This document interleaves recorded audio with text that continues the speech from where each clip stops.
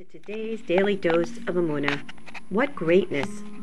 Reb Nassan Zatzal, the foremost disciple of Rebbe Nachman, describes the greatness of Hitbodedut.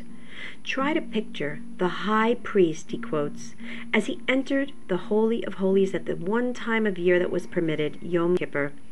In describing his appearance, the high priest looked like, quote, one who sits in solitude to pray before Hashem, end quote.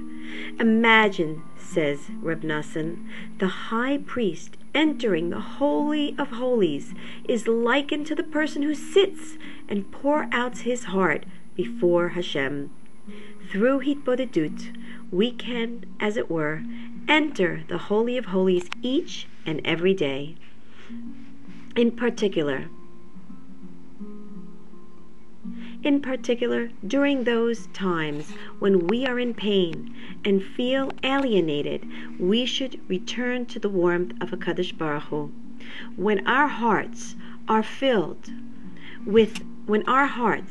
most bitter and confused, we're in the position to be closest to Hashem. Karov Hashem lenishbarei lev. Hashem is near those with broken hearts, writes David HaMelech in Tehillim.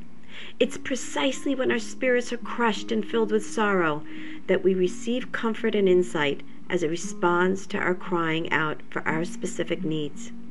This is the consoling path of Hitbodedut and Tshuva. It is simple to enter this pathway.